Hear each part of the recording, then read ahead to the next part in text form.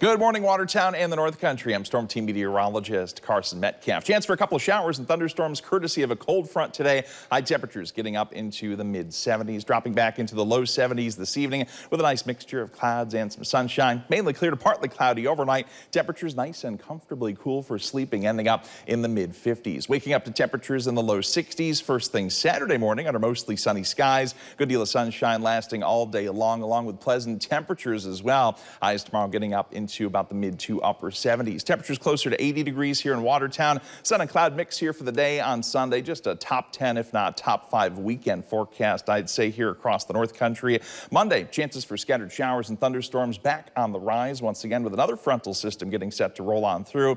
Highs Monday in the low 80s, then dropping back into the 70s. Still a bit unsettled as well through the middle of next week.